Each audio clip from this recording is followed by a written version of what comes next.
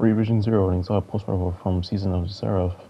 It's another pulse rifle. What the fuck? Is this the Season of the pulse rifle? Am I missing something here? Not only this weapon is a one-trick pony, this weapon is also craftable.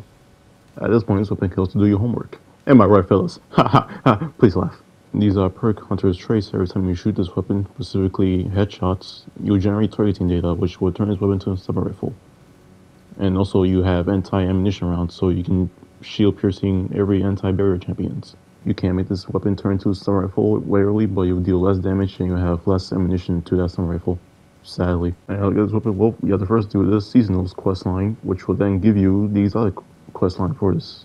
Yep, there is a questline mission for this weapon, which is basically the Deepstone Crypt how-to guide, mainly how operator, scanner, suppressors work.